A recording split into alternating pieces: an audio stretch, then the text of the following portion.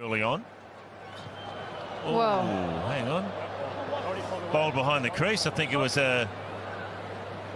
definitely a plan. By the time I looked at you into crease, you'd already pulled away. Well, I think Kumar was saying what was the problem there was it was a planned delivery to bowl behind the front line.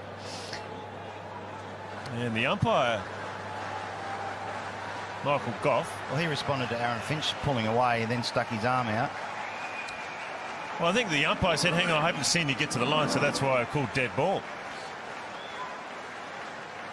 That's interesting, isn't it? I wonder whether that was pre-planned to bowl then, or he saw Aaron Finch look up and then he decided to bowl.